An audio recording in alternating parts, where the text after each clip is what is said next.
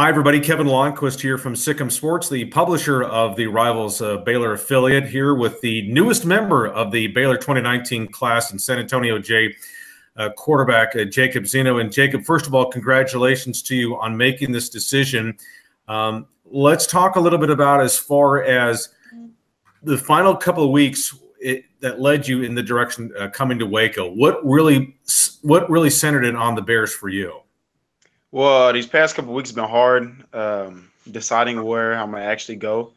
But I talked with Coach Fran and Coach Thomas, and then I've been talking with Coach Rule, and I just felt like that was the best place for me. Everything my dad talks about and they instills in me. I feel like Coach Rule, they're going to do the same thing, and so that's really what pulled me to Baylor. Let's talk a little bit about the first start of your recruiting process, because I think a lot of people felt like Texas Tech was the early leader for you, and Baylor was, if you will, not one of your first offers. They came in a little bit later, but there seemed to be a connection every time you got to see the staff, especially during spring football workouts. I know you went to the first one back on March 15th, and then you made two other visits, but how did that relationship kind of develop with Baylor to where they obviously overtook Texas Tech, and where other schools that might have offered you, like NC State and Georgia, where there seemed to be this connection between you and the staff? Talk about that.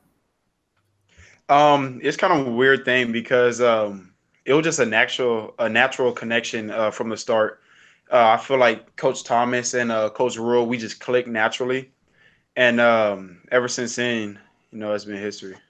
The relationship with Glenn Thomas. So the one thing that I know that you've talked about, you talked to my colleague Matt Clare about this, but you've said this to me as well, is the fact that every time that you've talked to Glenn, that there was something instructional that you took from it, something that you take away from every conversation that maybe helps you become a better quarterback, understanding the difference, the nuances of the game. What's that been like, getting to know Glenn in terms of him trying to teach you while he's also recruiting you? It's been great because it shows me that if he's doing this over the phone, that when I get to Baylor, it's going to be much better. And I'm going to be able to sit down with him almost 24 hours a day and actually, install it and learn what he's telling me on the phone. So it's going to be good. As far as, was there a moment where you can recall, that you can go back on and say, and this is when Baylor became your leader? Can you recall that? I would say the first time I stepped on Baylor campus. How so? What happened that day? So I went up for a junior day, and I felt the love that all the coaches were giving me.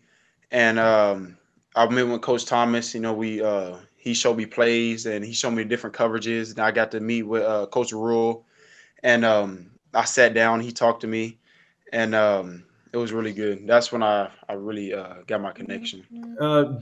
You're pro-style quarterback, although some can also look at you as a dual threat. Just for folks who may have seen your film clips, and that doesn't tell the whole story about you, but just kind of talk about your game, what you bring to the table, and how you hope that will translate from Jay to Baylor in the coming years. I'm a quarterback that can make every throw. I'm a good leader. I lead on and off the field, and I feel like that's what people like about me. That's how I lead my team so well. And I can do everything. I can run, I can throw. I'm a student of the game, so I like studying defenses and knowing what the other team's going to do, almost like chess. So I feel like that's what I bring to the game. So you want to try and bring checkmate every time then, right? Yes, sir. Okay, so let's talk a little bit about, because you had a really great, you went to our Rivals Camp Series event down in Houston a couple months ago. You obviously performed well in the opening, where you got that invitation to the championships out in Redondo Beach, California. That'll be next week, June 1st through the 3rd. That's a great honor for you to do that. But to talk about what you felt like you accomplished and what you hope to get out of that experience out there next week in California. All I needed was a shot, and I feel like I got my shot. And now I'm going to show everybody in the world that I'm the best quarterback in the nation.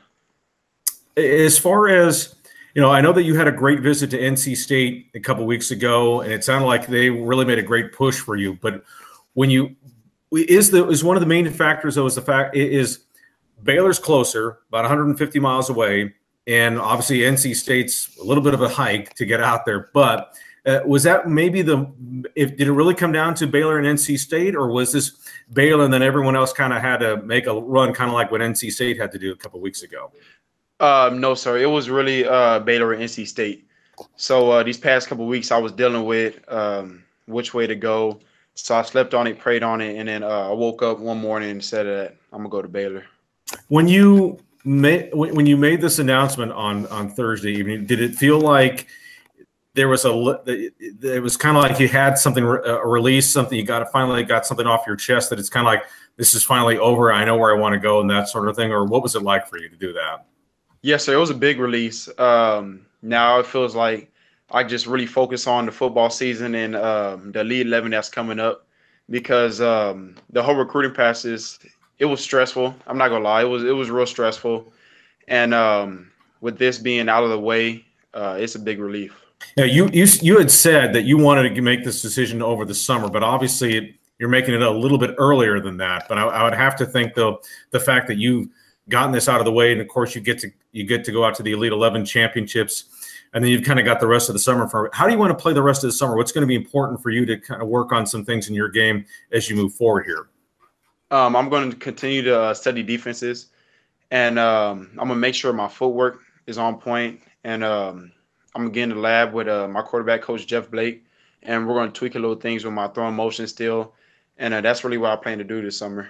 And for those who play 7-on-7 with my school team. Sorry to interrupt you. And for those who don't know, Jeff Blake, who lives, I think, in the greater Austin area, you got to know him about several months ago, and you've been working with him ever since. Jeff was about a 10-year quarterback in the NFL. He made his name with the Cincinnati Bengals. And I remember when you and I talked about him, how much of a difference he's made in you. What can you point to since the last couple of months, since the last time we talked about him, what he's changed in your game and what he's helped in your game? So when I went to Jeff about 2 years ago, my throwing motion was big. It was a big windup.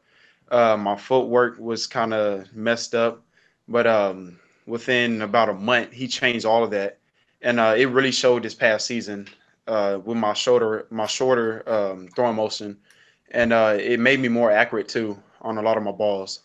Okay. So he really helped me. As far as it sounds like, too, that you're making every effort to try and graduate in December, get enrolled at Baylor by January of next year. Can you talk about where you're at in that process and what you have to do in order to attain that goal?